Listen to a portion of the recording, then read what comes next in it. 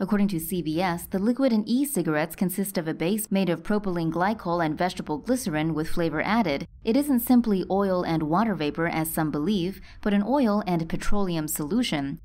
RNZ reports that a study from the University of Adelaide and Royal Adelaide Hospital examined 3 brands of apple-flavored vaping liquid with and without nicotine. Researchers found that the vapors were toxic to healthy bronchial epithelial cells that line the airways and could trigger cell death.